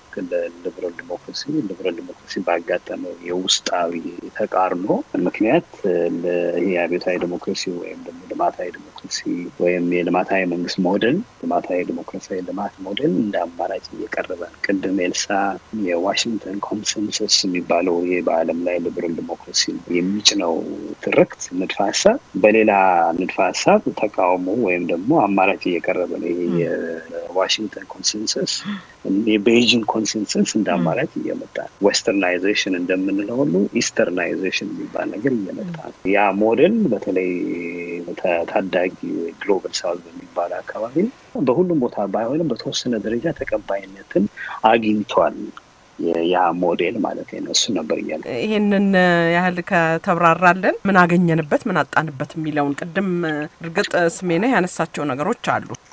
እሱ ነው ዋናው። እንዳውም በፍሬው ይላል መጽሐፉም ይሄ አብዮታዊ ዲሞክራሲ ወይም ልማታዊ ዲሞክራሲ የሚባለው በትውርቱ በቲዮሪው ከምናየው ይልቅ ምክንያቱም የራሱ የሆነ ውስብስብ ድብቅ ነገሮች አሉት ግን ያው ትሬስ ለማድረግ ዝርያውን ለመፈለግ ሞክረናል። ከዛ ይልቅ በፕራክቲስ በተግባር ላይ መሬት ላይ ወርዶ ፍሬው ምን ይመስላል ብለን ብናይ የተሻለ ነገር ነውና አብዮታዊ ዲሞክራሲ ወይም ልማታዊ ዲሞክራሲ ስንል ባለፈው እንግዲህ በስርዓቱ 27 ዓመት ቆይቷል። በዛ ውስጥ ምንድነው በስሙ ምን ተሰራ ማለት ነው የሚያስፈልገው በስሙ በአብዮታዊ ዲሞክራሲ ወይ በልማታዊ ዲሞክራሲ ስም ምን ተሰራ ነው። እንግዲህ አንድ የሆነ ስቶሪ የለውም፣ አንድ የሆነ ወጥ የሆነ ትርክት የለም። ምን ተሰራ ምን አገኘ በሚለው ጉዳይ ላይ ልክ ቅድም እንደጠየቅሽ ነው የሚሆነው። ምን አገኘን ምን አተረፍን ምን አጣን ብለን ማየት አለብን። ምን አገኘን ምን አተረፍን ለሚለው ፈጣን ነው ሊባል በተለይም ደግሞ በከተሞች አካባቢ ከዚህ በፊት ባልታየ ሁኔታ ከፍተኛ የሆነ የግንባታ እየተካሄደ ነው። የከተሞች እድገትን ስንመለከት የመሰረተ ልማት ግንባታን ስንመለከት በብዙ ሜዠርመንት በብዙ መለኪያዎች ከዚህ በፊት ያልተካሄደ ነው። በተለይ የከተማ የአዲስ አበባ ከተማ ልማት የሌሎች ከተሞች ልማት ስናይ ከዚህ ጋር የሚወዳደር የለም። ወደኋላ ወደ ቀዳማዊ ኃይለ ሥላሴ ዘመን ብንመለከት በዛ መልክ የተካሄደ የከተማ ልማት በተለይ አዲስ አበባ ከተማ ልማት በመሰረተ ልማት የተካሄደውም ልማት እንደገና ደግሞ በጣም ቤዚክ ናቸው የምንላቸውን የማህበራዊ አገልግሎቶችን በማቅረብ በትምህርት ጤና በኩል የተካሄደውም ልማት በጣም ኢምፕሬሲቭ ነው ማለት ትልቅ ለውጥ ነው። ግን በሌላ በኩል መጠየቅ ያለብን ምንድነው በአብዮታዊ ዲሞክራሲ ስም ወይም በልማታዊ ዲሞክራሲ ስም ምንድነው የጎደለው ምንድነው ያጎደለብን እና አንደኛ ያ ምንድነው ምን ያህል ልማታዊ ነው ምን ያህልስ ዲሞክራሲ ነው የሚለው ጥያቄ ነው የሚሆነው። ለምሳሌ ዲሞክራሲያዊ ነኝ ብሎ ክሌም የሚያደርገው ልማታዊ ዲሞክራሲ ወይም አብዮታዊ ዲሞክራሲ በ27 ዓመት ውስጥ መፈናቀልን ሲፈጠር የነበረ ነው። ብዙዎቹን ከመሰረታዊ የሆኑ መብቶችን በመከልከል ለመብታቸው ሲታገሉ የነበሩ ሰዎችን ወይም ፓርቲዎችን ወይም ሲያገል ሲያስር በግድያም ሲገደሉ የነበረበት ነው እና የትራክ ሬከርዱ በተለይ በዲሞክራሲ ላይ የነበረው ሬከርዱ በጣም ደካማ ነው። ትልልቅ የሚባሉ መሰረታዊ የሆኑ የዲሞክራሲና የሲቪል መብቶችን ሲከለክል የነበረ ስርዓት ነው ወይም ደግሞ ንድፈ ሐሳብ ነው። በተግባርም ሲታይ የነበረው እሱ ነው። ስለዚህ ትልቅ የዲሞክራሲ ጉድለት ያለበት ነው ማለት ነው። ጉድለት የሚለው ቃል በጣም ያሳንሰዋል እንዳውም ምክንያቱም ጉድለት ባለ ቁጥር በዛ ውስጥ የሞቱ ሰዎች አሉ፣ የተሰቃዩ ሰዎች አሉ፣ ትልቅ መፈናቀል የደረሰባቸው ትልቅ መገለል የደረሰባቸው ኢትዮጵያውያኖች አሉና ጉድለት የሚለው ቃል ያሳንሰዋል እና ከዛ የተሻለ ቃል ስላጣው ነው እሱን ያልኩት። በልማትም በኩል ብንመለከት አሁን ራሱ እኮ በአብዛኛው የኢትዮጵያ አካባቢዎች በተለይ ወሳኝ ናቸው በሚባሉት በአማራ በኦሮሚያ በተለይ የተካሄደው የህዝባዊ እንቅስቃሴ ተቃውሞ እንቅስቃሴ ይሄ አብዮታዊ ዲሞክራሲ የሚባለው ርዕዮተ ዓለም ንድፈ ሐሳብ መሬት ላይ ሲወርድ ያመጣው ጣጣው ምንድነው? ለምሳሌ ልማት ምን ያህል ያ ልማት ፍትሃዊ ነበረ? ያ አብዮታዊ ዲሞክራሲ ወይ ልማታዊ ዲሞክራሲ መጨረሻው የሆነው ጥቂቶችን አትርፎ ብዙዎችን አጉድሎ ወይም ብዙዎችን አግልሎ አይደለም የመጣው። ብዙ ጊዜ ድህነትን እንዋጋለን ስንል ድህነትን በመዋጋት ፋንታ ድሆችን አይደለም እየተዋጋን ያለነው። አዲስ አበባ ላይ ለምሳሌ ብዙ ጊዜ መፈናቀል ሲባል አዲስ አበባ ዙሪያ ያሉትን ቦታዎች ነው የምናየው። በብዛት የኦሮሞ ገበሬዎች እየተፈናቀሉ ነው ያለው። ግን በሌሎች አካባቢ በከተማ ውስጥ ራሱ በአዲስ አበባ ከተማዎች በሌሎችም የኢትዮጵያ ከተሞች ውስጥ በልማት ስም የማይፈናቀል ህዝብ የለም። በልማት ስም ከገጠር ቦታዎች ሁሉ የማይፈናቀል በተለያዩ የኢትዮጵያ አካባቢዎች ታይቷል። በጋምቤላ ታይቷል፣ በደቡብ ኢትዮጵያ ውስጥ ታይቷል፣ በተለያዩ የኢትዮጵያ አካባቢዎች በትግራይ ውስጥ ራሱ ለምሳሌ ከተሞችን ተፈናቅሎ የተወሰኑ ተጠቅመውበት መገለሉ በተወሰነ አካባቢ ብቻ የሚታይ ሳይሆን በመላ ሀገሪቷ ውስጥ ያለ ነገር ነው እና የትግራይ ምሳሌ ያመጣሁት ለምሳሌ መቀሌ የሚባለው ከተማ በከተማ ልማት ውስጥ ምን ያህል የመቀሌ ተወላጅ ተጠቃሚ ምን ያህል የመቀሌ ተወላጅ ደግሞ ተጎጂ ሆነ። የተወሰኑ ቦታዎች እየተነሱ እዛ የነበሩ ሰዎች ሁሉ እየተገለሉ ተወሰኑ ጥቂት ሰዎች እንዲጠቀሙ አልተደረገም ወይ? አፓርታይድ የሚባል ሰፈር ተመስርቷል ለምሳሌ መቀሌ ውስጥ እና እንደዛ አይነት የመፈናቀሎችን ማግለሎችን ጥቂቶችን ጠቅሞ አብዛኛውን ህዝብ ማህበረሰብ ከጥቅሙ ማስወገዶችን ያሳየ ንድፈ ሐሳብ ነው። መሬት ላይ ሲወርድ ፍሬውን ስናየው ስንመዝነው ልማቱም ፍትሃዊ አልነበረም፣ ዲሞክራሲውም እውነት አልነበረም። ማለት ዲሞክራሲው ሁሉንም ያሳትፍ አልነበረም። ዲሞክራሲ መሰረታዊ የሆኑ የዲሞክራቲክ መብቶችንም የከለከለ ነበረ። ስለዚህ ትርክቱን ወሰብሰብ ማድረግ አለብን። ቀላል አይደለም። በዘመኑን የማመስገን ወይም የመውቀስ ነገር አይደለም። ስርዓት ውስጥ ያመጣቸው ለውጦች ቅድም ጠቅሻቸዋለሁ። ግን እንደገና ደግሞ በስርዓቱ ምክንያት የደረሱ በደሎችን ጠቅሻለሁ። በዲሞክራሲ በኩል ብንለው በልማትም በኩል ብንለው ለዛ መገለጫ ሌላ ምንም ውስብስብ ትንተና አያስፈልገውም። የህዝቡ ፕሮቴስቱ በተለያየ አካባቢዎች የተነሳ የህዝብ ተቃውሞ እኛ ብዙ ጊዜ የምናወራው የኦሮሚያ ወይ አማራ ሊሆን ይችላል እንጂ በተለያየ የኢትዮጵያ አካባቢዎች እኮ ህዝቡ በግለሰብም ሆነ እንደ ህብረተሰብ ሆኖ ይቃወማል። ተካፋይ አይደለሁም፣ ተከልክያለሁ፣ መብቴ ተጥሷል፣ ልማት አልደረሰኝም እያለ ጮኸዋል። ስለዚህ ብዙ ጊዜ አሁን አንዳንድ ጽሁፎችን ስናነብ ችግሩ የሚባለው የፓርቲዎቹ ችግር ወይም የኢህአዴግ ፓርቲ ችግር ተደርጎ ነው የሚቀርበው እንጂ የርዕዮተ ዓለሙ የንድፈ ሐሳቡ ችግር ተደርጎ አይቀርብም። አሁንም እንደ አማራጭ የሚደረገው ምንድን ነው? ርዕዮተ ዓለሙን እንመርምር ሳይሆን ወደ ርዕዮተ ዓለሙ እንመለስ ነው። ርዕዮተ ዓለሙን ኦርቶዶክስ ያለ አይደለም ምንም ነገር ሳይበረዝ ሳይከለስ እሱን አጥብቀን መያዝ አለብን። ከሱ ወለም ዘለም ስንል እንጠፋለን የሚል ነው።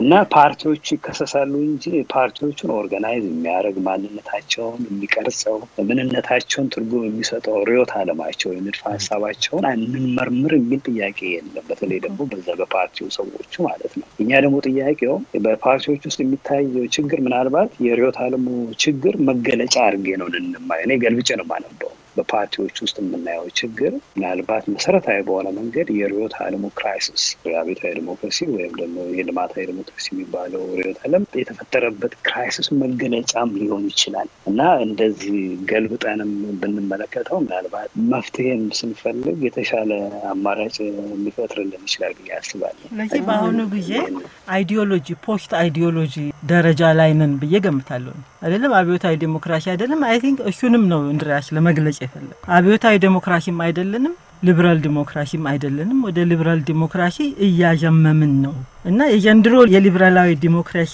አዝማሚያ በምን ይለያል ነው የሚለው። አንዱ ልዩነት ለመጥቀስ የቀድሞ ምንጩ አዲስ አበባና ከተሜው ሲሆን የዘንድሮ ወደ አዲስ አበባ ያመራው ከክልል ተነስቶና በገጠሬው ተደግፎ ነው ይላል።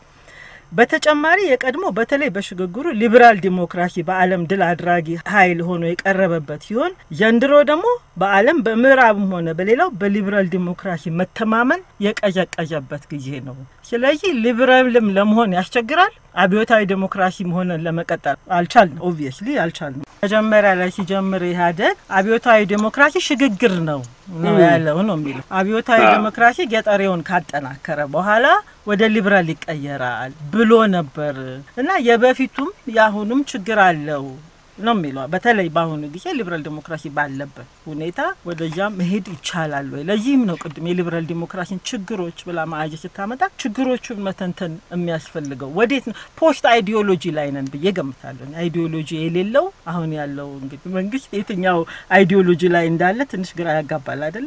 እኔ ሳየው የሊበራል በዚሁ አርስ ላይ ጨምሩና አማራጭ ወደሚለው ወደ መደምደሚያችን ስንል ዮናስ እኔ ሁላችሁም ባላችሁ ተስማማለሁ። ትንሽ መጨመር የምፈልገው አሁን ለምሳሌ ፕሮፌሰር እንድሪያስ ምናልባት ይላሉ አሁን የመጣው ችግር በሁለት ምክንያት እንደመላመት ያነሱታል። ለመረመር ለበጎ ሐሳብ ነው ያነሱት። የተጠናከረ ሐሳብ ላይ ሆነ ይችላል ሁላችንም እንድንወያይበት ስለሆነ ምንድነው የተነሳው ሐሳብ? አንደኛ የአብዮታዊ ዲሞክራሲ መላላት ነው ወይ ይህንን ችግር አሁን ገብተንበት የነበረውን ችግር ያመጣው ይላሉ። አንዱን እሱ መላመት ነው። ሁለተኛው መላመት የከተማ የገጠሬውን ገበሬውን ያገለለ ፖለቲካል ኢኮኖሚ ስለሰራን ይሆን ወይ ይሄ ችግር የመጣው ይላል። የመጀመሪያውን ስናይ የአብዮታዊ ዲሞክራሲና የዲሞክራቲክ ሴንትራሊዝም የዲሞክራሲ ማዕከላዊነት መድከም አይደለም ይሄን ችግር ያመጣው እንደኔ አመለካከት። ይሄኮ ባለፈው አብዮታዊ ዲሞክራሲ ልክ ከእግዚአብሔር በታች ትልቅ ጣዖት የሆነ ነበረበት ሀገር ነው። ሁላችንም ቆዝመን መናገር መተንፈስ ተጠርንፈን በራሱ ቋንቋ ተጠርነፈት የነበረበት ፓርላማው ሁሉ የሁሉም መቀመጫ በአብዮታዊ ዲሞክራቶች የተያዘበት እቤት ድረስ አብዮታዊ ዲሞክራቶች እየመጡ የሚያንኳኩበት 1 ለ5 የሚያደራጁበት እኔ አዲስ አበባ ላይ ልክ ይሄ ምርጫ የ100% ያሸነፉት ላይ የሆነ ጥራቶች እያደረኩ ነበር እና ሰላማዊ ሰልፍ ሲወጣ ሁሉ ያሉኝ የሰበሰብኳቸው ዝም ብሎ እንደ ጥናት መነሽ ምንድነው ዘፈኖች ሁሉ እየተቀየሩ አለገና የግድቡ አለገና የኢህአዴግ አለገና የተባለ ሴቶች ሁሉ ተጠርነፈው በአደባባይ እንዲወጡ የተደረገበት ነው ገብተን ግን ስንጠይቃቸው እነዛ ሰዎች ለምን ወጡ ሲባል የዳቦ ጥያቄ እንደሆነ የሚያገኙት ይሄ ክሊየንታሊስት የሆነ የሰዎችን እንደ ፖለቲካ ማንነት መብታቸውና ምርጫው ላይ እንዲሳተፉ ሳይሆን እንዲጠረነፉና በዛ መንገድ ብቻ እንዲያስቡ ከእግዚአብሔር ልክ ቀናተኛ የሆነ ፓርቲ የሆነ ሌላ አምላክ አታምልክ እንደሚባለው ሌላ ፓርቲ ማየት ሌላ ሐሳብ ማሰብ በሌላ መንገድ ሀብት ማካበት የማይቻልበት መተንፈስ የማይቻልበት ማህበረሰቡን 100 ሚሊዮን ህዝብ በ1 ለ5 ሰው ሁሉ በቃ ማን ከማን እንደሆነ እርስ በርስ የማንተማመንበት ቶታል የሚባል አይነት ነገር ቶታል አይደለም ግን ወደዛ ደርሷል ቶታላይዚንግ በቃ የቀረ ስፔስ የለም ቤተክርስቲያን ቅዱስ ቦታ አርኩስ ያልነካው ነገር የለምና ኢትዮጵያ በሙሉ በዚህ ትልቅ ጥላ ስር ገብተን መፈናፈኛ ያጣንበት ነበር እንደምናስተውስ ይሄ በደከመበት ሳይሆን በተጠናከረበት ይሄ በተደረገበት ደግሞ አብዮታዊ ዲሞክራቶች የራሳቸውን የእንስሳት ድር ላይ አሳማዎቹ ሁሉም ሰው እኩል ነው ግን እነዚህ ደግሞ የተሻሉት እኩል እነሱ በጣም ራስ ሀብት ያካበቱበት የልማት ፕሮጀክቶች አንድም የማይሳኩበት 1% ያልተሳኩ የስኳር ፕሮጀክቶቹ ማንሳት እንችላለን የማይሳኩ ፕሮጀክቶችን እየተቀረጹ ብር የተመዘበረበት ይሄን እንዳይናገር ደግሞ ህብረተሰቡ በአብዮታዊ ዲሞክራሲ በጥርነፋ የተያዘ የሲቪል ማህበራት ፓርቲዎች የፖለቲካ ነጻነት የሚባሉ በሙሉ እስከ 100% ምንም መንቀሳቀሻ መንገድ የጠፋበት ዘመን ነው ይሄ ባለበት ነው የህዝባዊ አመጹ የተነሳው ህዝባዊ እንቅስቃሴው የአብዮታዊ ዲሞክራሲ ከሚገባው በላይ ውጤት በማምጣቱ ፓርላማው በ100% ተያዘ ከሚገባው በላይ ድምጽ በማጥፋቱ ህዝቡ አማራጭ መንገድ ፍለጋ ወደ አደባባይና ወደ ሶሻል ወደ ማህበራዊ ሚዲያዎች በመግባት ይሄን መጥቷል ሁለተኛው የገበሬውን ያገለለ ነው ማንን አሳትፏል መጀመሪያ አንደኛ ዲሞክራሲ የሌለው ልማት ኢምፖዚሽን ቶፕ ዳውን ኢምፖዚሽን ነው የሞግዚት አስተዳደር ነው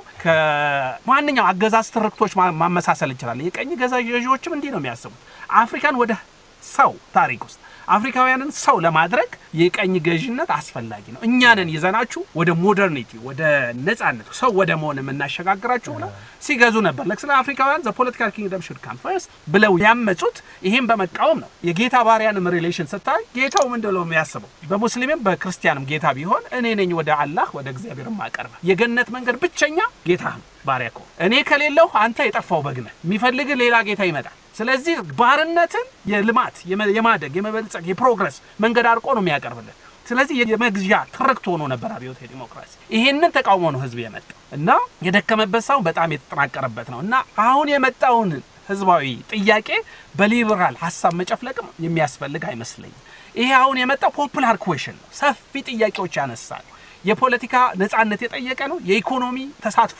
አግላይነቱን ጨቋኝነቱን አፋኝነቱን እንቢ ብሎ የተነሳ ነው ስለዚህ ይሄንን ህዝባዊ ጥያቄ እንዴት ነው ሪዮታ ዓለም የለውም የምንለው ግራምሺ ነፋኖንም ስፖንታኒየስ የምንለው ይሄ እንደም ግራምሺ ከዚህ በፊትም ብየዋለሁ ግብታዊ የሚባል የፖለቲካ እንቅስቃሴ ያለው እያንዳንዱ እንቅስቃሴ የተደራጀ ነው የራሷ የሆነ ሪዮታ ዓለም አለው ኢማጂኔሽን አለው ተስፋ አለው ይሄን ተስፋ ሰብስበው ኢትዮጵያዊ ተስፋ እንዴት ይሰራ ብለን እንድናስብ የሚጋብዝ ጽሁፍ ነው የጻፈው ግን በሊበራል መጨፍለቁ ትንሽ ስህተት ፖፑላር ጥያቄ ነው ምን አይነት ኢትዮጵያዊ የፖለቲካ ኢኮኖሚ እንስራ የሚል ጥያቄ ነው አሁን ያነሳነው የለገደምቢ ሌሎችም የልማት ፕሮጀክቶች ላይ የሚነሱ ጥያቄዎች የኢኮኖሚ ተሳታፊነትን ጥያቄ እንደሚያሳይ ያሳየን የፖለቲካ ጥያቄው ላይ የሚያደርገው ተሳትፎ የፖለቲካ ነጻነት እንደሚፈልግ ያሳየን በባህል የተጨቆኑ ህዝቦች አሉ ኢትዮጵያ ውስጥ አሁን ትልልቁ ብሔሮች ነው እየተንቀሳቀሱ ያሉ በየክልሉ ያሉት ማንነታቸው እንዳይነሳ የተደረጉ ብዙ በየእንዳንዱ ክልል የዲሞክራሲን የፖለቲካ ነጻነትን ያልተነፈሱ ሰዎች አሉ ለነሱም ጥያቄው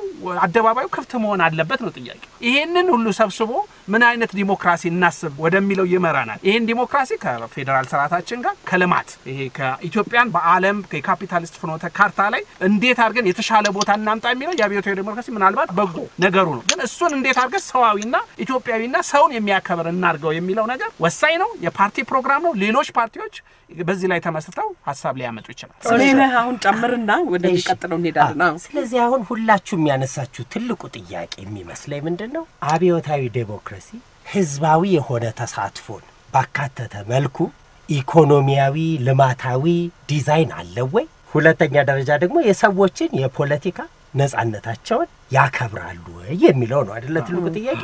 ስለዚህ ምንም እንኳን የኮሌክቲቭ ራይት ቀደም የቡድን ራይትን ለማስጠበቅ ነው ብሎ እንኳን ቢቆምም ዋናው ነገር ምንድነው እነዚህን ማህበራትን እንዴት አድርጎ ነው አብዮታዊ ዲሞክራሲ የሚመለከታቸው? እጅ አድርጎ ነው የሚመለከታቸው። አስፈጻሚ ናቸው እንጂ ሐሳቢ አይደሉም።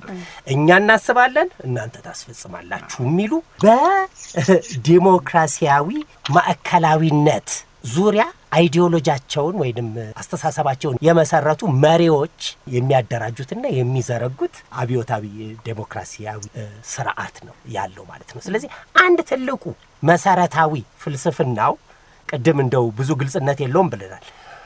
ዲሞክራሲያዊ ማዕከላዊነት የሚለው አስተሳሰብ በጣም ከሌኒን የመጣ አስተሳሰብ ነው። ያ ዋና መገለጫው ነው ብለን መመልከት እንችላለን። ስለዚህ ሰዎችን አሳትፎ ኢኮኖሚያዊ፣ ማህበራዊ፣ ፖለቲካዊ የሆኑ ፖሊሲዎችን ከማውጣት ይልቅ አብዮታዊ ዲሞክራሲ እንደ አገዛዝ ዘዴ ወይንም ሞድ ኦፍ ሩል ሆኖ ነው ያገለገለው። ይሄም ዋና ዓላማ ያደረገው ቀደም ዮናስም ኤልሲም ሽሜም እንዳሉት ማህበራዊ ቁጥጥር ማንገስ እና አገዛዝን። ስለዚህ ዲሞክራሲ በምን መልኩ ነው የሚመለከተው ብላችሁ ስትመለከቱ ሰዎችን የሚያበቃ ነገር ሳይሆን ሰዎችን የሚገዛ የአገዛዝ ስርዓት ነው። ይሄ በጣም አስፈላጊ ነገር ይመስለኛል። ስለዚህ ራሱን መሪ አድርጎ ሌሎችን ተከታይ ምንዝር የሚያደርግ የፖለቲካ ስርዓትን በማቋቋም ነው እስካሁን ድረስ የደረስነው። ግን መሪ የለም እኮ ራሱ ፓርቲ የፓርቲው ትርክት ነው መሪ። ሁሉም ቶፕ ያለውም ሰው አብዮታዊ ዲሞክራሲ ይቆጣኛል ብሎ ነው እኮ። አሁን በተለይ አሁን ባለው ሁኔታ ሁሉም ከአብዮታዊ ዲሞክራሲ እንዳልወጣ ይላል። ኤጀንሲ ያለው ሰው አለ ወይ? አብዮታዊ ዲሞክራሲ ይሄን እያደረገን ነው ነው የሚል ሰው ጠፍቷል።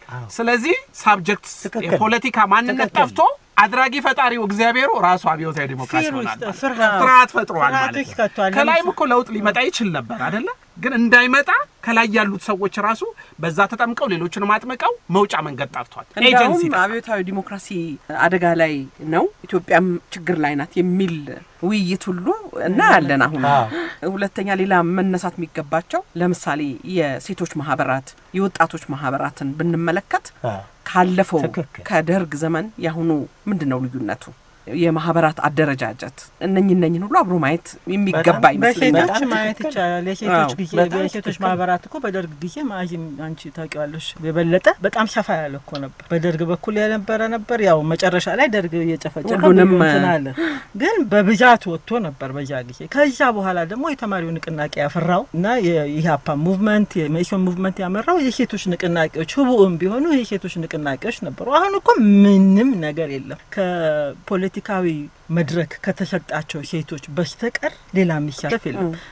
ማህበራት ምንድነው የሚባሉት ኤንጂኦዎች እንደ ኢውላ አይነቶቹ መንግስታዊ ያልሆኑ ማህበራት እንደ ኢውላ አይነቶቹ ኦልሞስት ፋንክሽናል አይደሉም አሁን ቢኮዝ መንግስት ያቀበው ህግ አለ እነኚህ ማህበራት ላይ። በተለይ ሴቶች ማህበራት ላይ እንዲህ አይነት ማዕቀብ መካሄዱ ክሪሚናል በዚህ ሀገር ምንም ታሪክ በሌለበት በሴቶች ታሪክ በሌለበት እንደዚህ አይነት ማዕቀብ ማድረግ በሴቶች ማህበራት ላይ ክሪሚናል በቃ ይሄ በጣም ንብረታቸው ነው እንደው አመክንዮ ምን እንደው ታውቂያለሽ አብዮታዊ ዲሞክራሲ ነው ወደ ገነት የሚወስዳቸው። ሁሉም የፖለቲካ ማንነት ያላቸው ሰዎች በአብዮታዊ መንገድ ሄደው ነው ሴቶች ወደፊት የልማቱ መንገድ ሲሳካ አርብቶ አደሮች መብታቸው የሚጠብቀው የልማቱ መንገድ ሲሳካ ሁሉ ነገር ወደ ገነት ሁላችንም መንገባ አብዮታዊ መንገድ ወሰደ።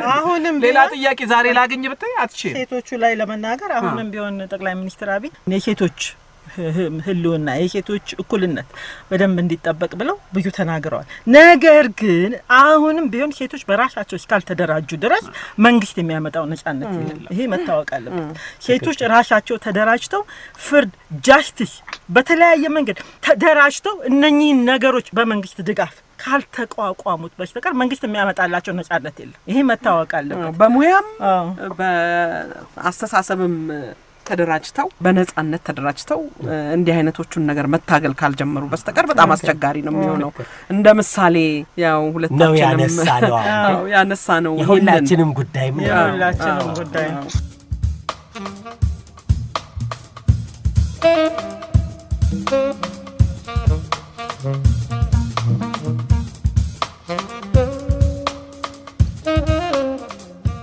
ተነጋገርን ምን ሰጠን ምን ነሳን የሚለው ላይ ወደፊት የሚለው ነው የበለጠ የሚያሳስበውና ፕሮፌሰርም እንዳሉት ለኢትዮጵያ ደጉን የሚያስቡ ሁሉ በዚህ ጉዳይ ላይ መወያየት አለባቸው እንዳሉት ምን አይነት አማራጮች አሉ ምሳሌዎችን ከአፍሪካም ማንሳት ይቻላል ካሉ ላቲን አሜሪካ ወይንም ደግሞ ሳውዝ ኢስት ኤዥያም አገሮችን ማየት ይቻላል ሰፊ አሳታፊ የዲሞክራሲ ንቅናቄን የፈጠረ ወይም የሚፈጠር በአይዲዮሎጂው ገታራ ያልሆነ ይሄ ብቻ ማይል በአንድ ሀገር ባህልና ልምድ ላይ የተመሰረተ ዓለም አቀፋዊ ተራማጅ አስተሳሰቦችን የፖለቲካ አስተሳሰቦችን ያካተተ የለውጥ መንገድ አለ ወይ እኛ ከዛ ምሳሌ አድርገን ልንወስድ የምንችለው የለም የራሳችንን መንገድ መፈለግ አለብን እንዲህ አይነት አማራጮች ሊኖሩ ይገባል የምትሉት ካለ መድረኩ ክፍት ነው ወደ ቻይና ነው የምንመለከተው አይደለም ከዚህ በፊት በዚህ ፕሮግራም ላይ ብዙ ተነጋግረናል የቻይና አብዮት መንገድ የቻይና የደረሰችበት ኢኮኖሚክ ሁኔታ ምንድነው እና ብዙዎቻችን ሲል መንግስትም ቻይናን ስለሚመለከት አጠር ያለ የቻይናን እዚህ የደረሰችበት ሁኔታ ተነጋግረን ጥሩ ነው ኢትዮጵያ እጆቿን ወደ ቻይና ተሰረጋለች ማለት ቻይና አብዮት በሚመለከት ከዚህ በፊት ሳመራይዝ ያደረግነው የፔሪ አንደርሰንን ቱ ሬቮሉሽንስ የሚለውን የሩሲያውና የቻይናን ሬቮሉሽን ተመልክቶ እንዴት የቻይና ሬቮሉሽንን እንዴት እንደተነተነ ነው ቻይናን እንግዲህ ካቢዮቱ በኋላ ወደ መጣችበት አደረሳት ተብሎ የሚነገርለት ሽሜም ገልጸዋል በተደጋጋሚ ዴንግ ሻኦፒንግ ከካልቸራል አብዮት በኋላ ወደ 4000 የታሪክ ተመራማሪዎችና የፓርቲ አባላትን ይዞ የካልቸራል አብዮቱን እንደገመገመ ታወቃል ወደ 40 ሰዎች ያንኑ ውይይት ይጨምቁና በ35000 ቃላት አሳጥረው ግምገማውን የሚያቅፍ ጽሁፍ ያቀርባሉ ማወሴቱን ግን አይገስጹም ፓርቲውን ይገስጻሉ የተደረገው ችግር ላይ እንግዲህ ያኔ ከዛ በኋላ ነው ሪፎርም ኤራ የተባለው እንግዲህ አሁንም እንግዲህኛ መጀመሪያ ያለብን ምናልባት እሺ ይሆናል ሪፎርም ኤራ የተባለው የተጀመረው ይሄ በመጀመሪያ ኢምፕሊሜንቴሽኑን ወይ አፈጻጸሙን ላይ የመሬት ጥያቄ ላይ ያተኩራል ገበሬውን ኢንሴንቲቭ መስጠት በጣም ምርታማ እንዲሆን ያደርጋል ሁለተኛው የሪፎርም አፈጻጸም ላይ ደግሞ ኢንዱስትሪዎች ላይ ያተኩራል ድርጅቶች ቀስ ይያሉ የገበያ ዋጋ ያስረገጡ ይሄዳሉ ግማሾቹም በዛ ጊዜ በአብዛኛው ኢንዱስትሪዎች የሚያዙት የነበረው በመንግስት ነበር መንግስት ሊስ ያደርጋል በሊስ መልክ ለግለሰቦች ይሰጣል እዚህ ላይ ለመጥቀስ የሚያስፈልገው መሬት በመንግስት እጅ እንደነበረና እንደኛ ሀገር ለገበሬዎች የሚሰጠው በሊዝ መልክ ለ30 አመት ነበር ለ15 አመታት ያህል ይሄ አይነት የኢኮኖሚ አደረጃጀት ይቀጥላል ለወደፊት የቻይና ኢኮኖሚ ጠቃሚ ይሆናል ተባለው ይሄ አይነት አደረጃጀት ነው እዚህ ላይ መታወቅም የሚያስፈልገው በአብዮቱ ጊዜ አብዮቱ ረጅም ጊዜ ወሰደ ነበር ማው ያደረገው በገጠሩ ትግል ላይ ኢኮኖሚውን ዲሴንትራላይዝ አድርጓል በኮሚዩኖች መልክ ወጀት ስለዚህ ይሄ ሁለተኛ ሪፎርም ሲካሄድ በገጠር ውስጥ በጣም የተለያዩ ኢኮኖሚ ድርጅቶች ነበሩ ማለት ይቻላል ይሄ ምን ያደርጋል የፕላኒንግ ምናምን ለሚባለው ቀለል ያለ አወቃቀር ይሰጣል በዚህ አይነት መዋቅር ውስጥ ትንሽ ያለ መደራጀት ቢኖርም ይላል ፔሪ አንደርሰን ድግምግሞሽ አይነቶች ሁለት ኢንዱስትሪዎች በተደጋጋሚ ለምሳሌ ይመሰረታሉ ግን ከክፍለ ሀገር ከፕሮቪንስ በጣም ኮምፒቲሽን ስለነበር እንደውም ኢንዱስትሪ በጣም እያደገ ይሄዳል ይላል ስለዚህ ከሁለተኛ ሪፎርም በኋላ ምን ይመጣል ገበሬው በጣም ምርታማ ይሆናል የጥናት ማዕከሎች ይላል ፔሪ አንደርሰን ሪሰርች ኢንስቲትዩሽንስ በጣም ያብባሉ ይሄ በኢኮኖሚ ብቻ ሳይሆን በሂዩማኒቲስ በሶሻል ሳይንስ በቻይና ታሪክ የመሳሰሉት ኤምፕሎይመንት ወይም ስራ አጡ እየቀነሰ ስራ ያለው በጣም ይበዛል በ1978 ገደማ ግን የቅዋሜ ድምጾች ይመጣሉ ይላል ሊበራል ሐሳቦች የምንላቸው በአዲሱ ትውልድ አብዮቱን ባላየው ትውልድ እየተንሸራፋ ይመጣል በ1980ዎቹ ይለዋል ፔሪ አንደርሰን ሊበራሊዝም እየጠነከረ ይመጣል ግን ምን ይላል ፔሪ አንደርሰን ጠንካራ የሊበራል አስተሳሰቦች ሳይሆን እንደ አሸርባሸር የሆኑ ነገሮች ነበሩ የሚመጡት ለምሳሌ ሙዚቃ ከታይዋን ወይም ከአሜሪካ ሙዚቃ ወይም ፊልም ምናምን እነሱ ላይ የሚጻፉ ነገሮች ነበሩ ይላል እና የዲሞክራታይዜሽን ጥያቄዎች በሊበራል ፎረሙ በ1980ዎቹ ውስጥ በደንብ መጠየቅ ይጀምራል በያንገር ጄኔሬሽኑ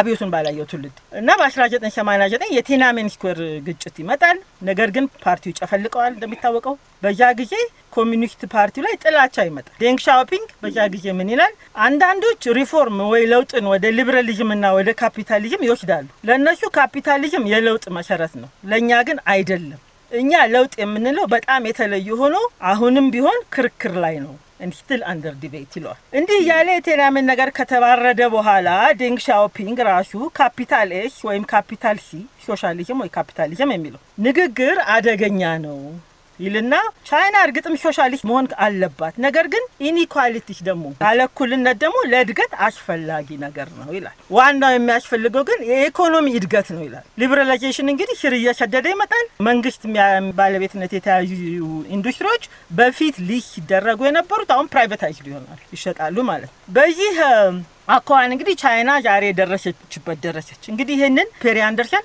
ታሪክ ተመራማሪዎች ለሶስት ቦታ ይከፍቱታል አንድ ቻይና ትልቅ ታሪክ ያላት ከሞላ ጎደል ባንድ ብሔር የተዋቀረች ይሄም ማወቃቀር ደግሞ ግብርናን በጣም በምርታማ አይነት መልክ ከታሪክ ይዞ የመጣ የርስ በርስ ንግድ ልውውጥ ነበራቸው ከድሮ ጀምሮ የነበረ የከተሞች ኔትወርክ ነበረ ከገጠሩ ጋር የተቆራኘ በየአመለካከት የቻይና ኢኮኖሚ ከጥንትም ጀምሮ የረቀቀ ስለነበር መቀጠሉ አስደናቂ አልነበረም ሁለተኛ ለኢኮኖሚስት ታሪክ ተመራማሪዎች ደግሞ የድሮ የነገስታቱ መንግስት የለቀቀው የኢኮኖሚ አይነት ፍልስፍናዎች ነበር ስለዚህ ስሚቲያን ይላል ጆን የስሚትን ኢኮኖሚ አይነት እና እንደሱ አይነት ነገሮች ተላልፈዋል ለትውልዱ ሶስተኛ ለሶሻሊስት አይነቶች ደግሞ የቻይና አብዮት ነው መንገዱን የከፈተው የሪፎርም ኤራው ነው መንገዱን የከፈተው የተማሩ ቻይኒዞች ትሬንድ የሆኑ ሌበር ፎርስ ውስጥ ያሉ ቻይኒዞች ሊትሬሲ በደንብ የተማረ ፖፑሌሽን ያወጣው ይላል እና እንግዲህ ጥያቄው የቻይና የኢኮኖሚ ስኬት ምንድነው ሊበራሊዝም ነው ያመጣው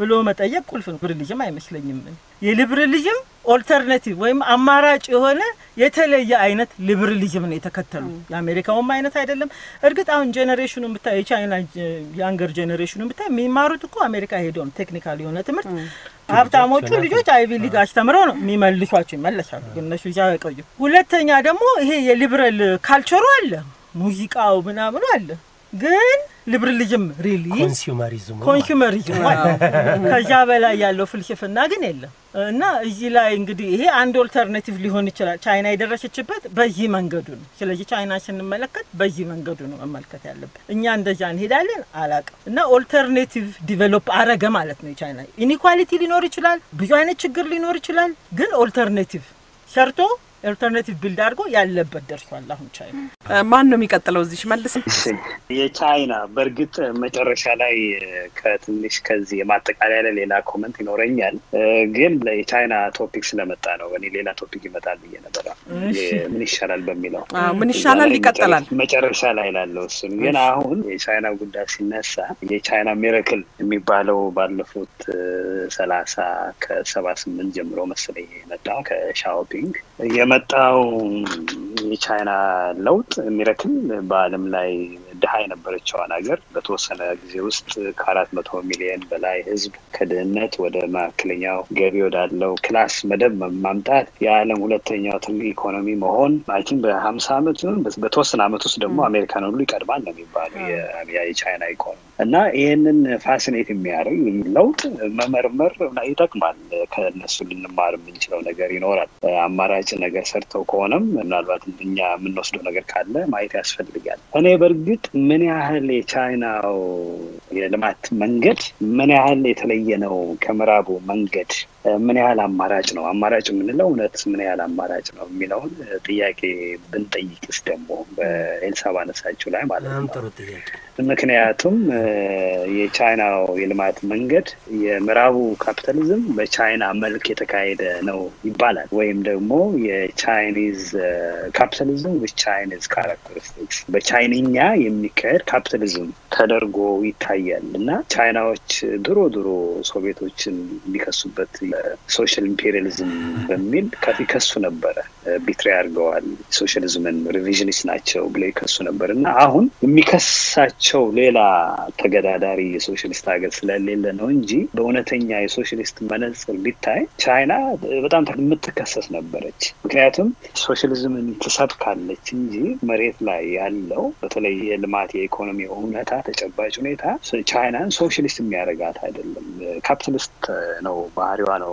ብዬ የማስበው በርግጥ እንደ ምዕራቡ አይነት ካፒታሊስት ኢኮኖሚ አይደለም ለምሳሌ አንደኛው በጣም የሚለየው ነገር ይሄ ጠንካራ የሆነ አንድ ብቸኛ የሆነ የኮሚኒስት ፓርቲ አለ እና ያ የኮሚኒስት ፓርቲ የኢኮኖሚ ፕላን ያወጣል በዛ መሰረት ነው የሚዋቀረው የቻይና ኢኮኖሚ ስለዚህ ስቴት በቻይና ውስጥ ያለ መንግስት የምንለው ስቴት የምንለው ያለው ኃይል በምዕራቡ ዓለም ካለው ስቴት መንግስት የምንለው ካለው ኃይል የተለየ ነው እዛ ገበያው ነፃ ገበያው የግል ባለሀብቱ ነው ወሳኝ የምንለው በምዕራብ ውስጥ በቻይና ውስጥ ግን ከግል ባለሀብቱ በማያንስ ከዛ በበለጠ ሁኔታ ፓወርፉል ጠንካራ የሆነው መንግስት ስለዚህ ከቻይና ልንማር የምንችለው ነገር እንዳለ ሁሉ አማራጭነቱ በደንብ መመርመር አለብን ምን ያህል አማራጭ ነው የሚለው ነገር በደንብ መመርመር አለብን ከዛ ጥያቄ በላይ እንደውም እኔ ወሳኝ ነው ብዬ የማስበው ይሄ የቻይና አማራጭ የምንለው ነገር ምን ያህል ሰስቴይነብል ነው ምክንያቱም የቻይና ህዝብ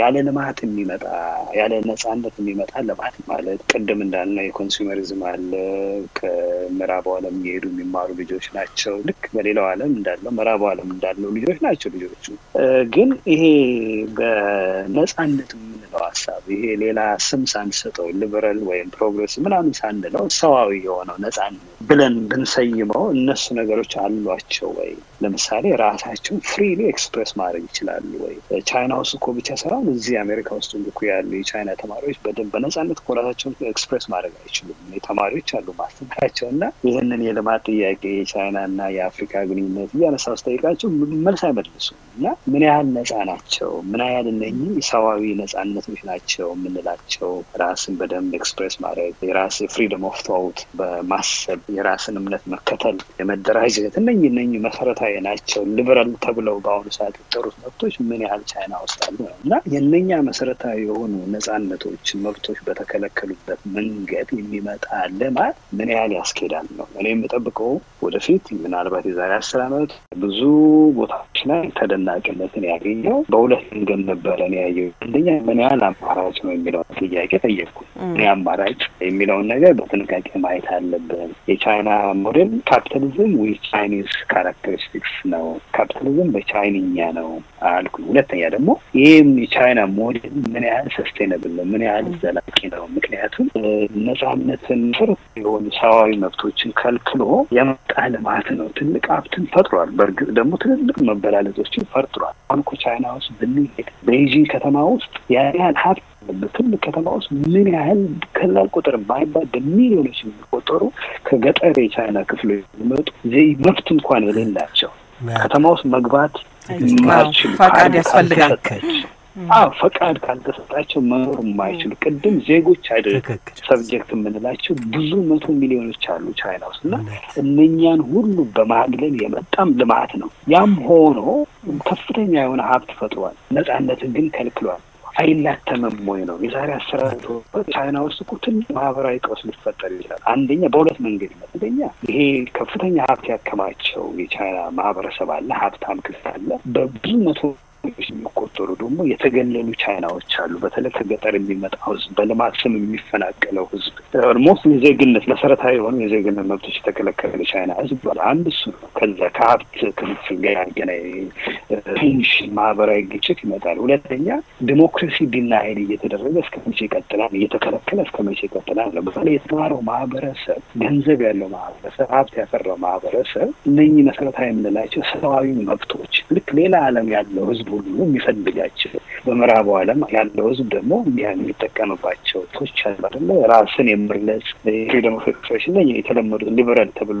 መብቶችን መጠየቅ ይጀምራል በሚጠይቅበት ጊዜ ምንድነው የሚመጣው እንዴት ነው የሚያስተናግደው ሌላ ታይናሚን ስኳር ጭፍጨፋ ሊካሄድ ነው በ1989 የተካሄደው አይነት ጭፍጨፋ እንደገና ለማካሄዳል ወይስ የቻይና ሲስተም ልክ ኢኮኖሚውን በተወሰነ መንገድ እንደከፈተው ሁሉ የፖለቲካውን ምህዳር ከፍቶ እነዚህ ብቻ ያስተናግዳል ስለዚህ ቻይና ብዙ የምንማራቸው ነገሮች አሉ ግን ጥንቃቄ ማየት አለብን እኔ አሁን አንድ የምንማረው ነገር በተለይ በአፍሪካ ኮንቴክስት የምንማረው ነገር ምንድነው የግሉ ሴክተር እና ነፃ ገበያ የሚባለው ደካማ በሆነበት ወይም ደግሞ ኪራይ ሰብሳቢ በሚወቀስበት ሁኔታ ወይም መሰረተ ልማቶች ውስጥ መግባት በማይችልበት ወይም በማይፈልግበት ሁኔታ መንግስት ቁልፍ ሚና መጫወት አለበት የሚለው የቻይና ትምህርት ለእኛ የሚሰራ ያስባለሁ እና እሱን ልንማር እንችላለን ከቻይና መማር የሌለብን ነገር ግን ምንድነው ይሄ የቻይና ልማት የፈጠረው መበላለጥ ሁሉም ሰው እኩል ይሆን አይደለም ግን በብዙ 100 ሚሊዮን የሚቆጠሩ ቻይናዎችን በማግለል ከዜግነት ወደ ዜጋ አልባነት ወደ ዜግነት አልባነት በመለወጥ የመጣው እንደማለት እሱ እኛ ሀገር ልንደግመው አይገባም ሁለተኛ ነፃነትን ከልክሎ ዋናው ደቂ ልማት ነው አሁን ጽሁፎችን በምታነቡበት ጊዜ ያለኝ የሚያጣቸው ጽሁፎች ስናነብ አሁን ጥያቄ ልማት ነው በአሁኑ ሰዓት ይሄ ዲሞክራሲ ጥያቄ የምትሉትን አሁን ምንም መሰረታዊ ጥያቄ አይደለም ይላል። ስለ ቋንቋ የሚጠየቅ ጥያቄዎች ይነሳሉ። እነሱ ሁሉ አሁን በአሁኑ ሰዓት መነሳት የለባቸው። የኢትዮጵያ ጥያቄ የድህነትና የልማት ጥያቄ ነው ብሎ ተወስኗል። ስለዚህ አንድ ጥያቄ ነው፣ አንድ ጥያቄ ነው ነው እየተባለ ያለው እና ይሄ ዲሞክራሲ ነጻነትን የከለከለ ልማት ቻይና ውስጥ ያለው ወደ አፍሪካ ውስጥ ወደ እኛ ውስጥ መምጣት የለበትም። እኛ የተሻለ አማራጭ መፈለግ አለብን። እኔ አማራጭ ብዬሽ አላመጣሁም ሽምዬ፣ ግን ቻይናን ስለምንመለከት ቻይና የደረሰችው እዚህ ቦታ በዚህ መልኩ ነው እና ያው አማራጭስ ራሱ ትርጉም ይሰጠናል ወይ የሚል ነው አይደል? አማራጭስ ራሱ ትርጉም ይሰጠናል ወይ ብዬ ነው ያመጣሁት እንጂ የኛ መንግስት እሱን ስለሚመለከት ለረጅም ጊዜ ቻይና መርህ ላይ ነው የተመረኮዘው ለማለት ነው። እና ያን አማራጮች ከመግባታችን በፊት ቅድም አያ ያመጣችው የሲንጋፖሩን የሌሎችን ስኬታማ ታሪኮች ከመግባታችን በፊት እስቲኛ የምንመለከተውን አማራጭ እንየው ያልኩት እና በሱ መልክ ነው ያቀረበው።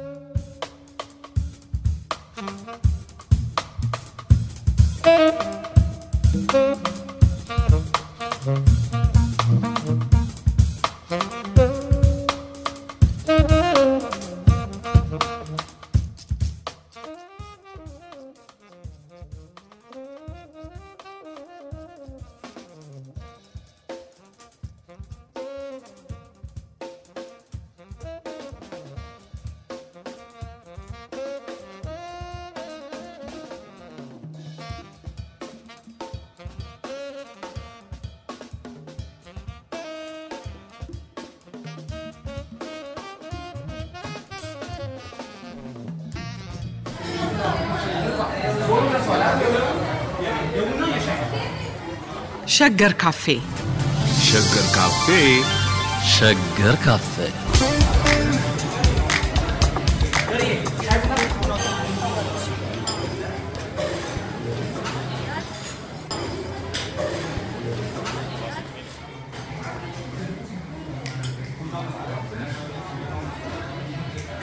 ሻይ ቡና